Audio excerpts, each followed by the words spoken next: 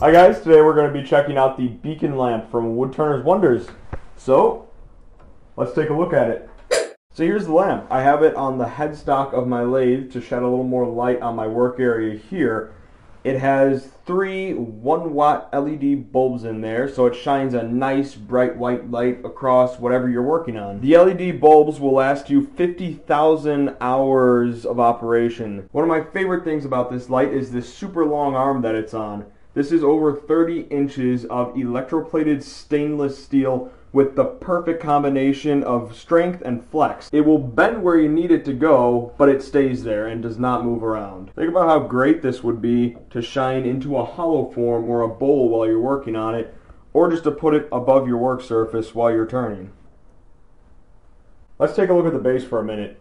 This is a magnetic base with a breakaway force of 132 pounds. And what's really cool about this is that it has an on-off switch to make relocating the lamp a breeze. You don't have to tug it off your machine. All you have to do is disengage the magnet, move it to wherever you want it, put it back on, and that is not going anywhere.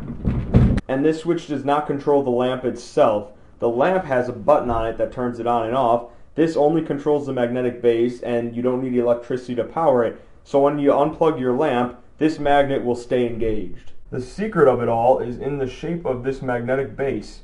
Look at that. Notice how it kind of curves in towards the middle. The 2 high spots will grab hold of a flat spot, but it's not only limited to that.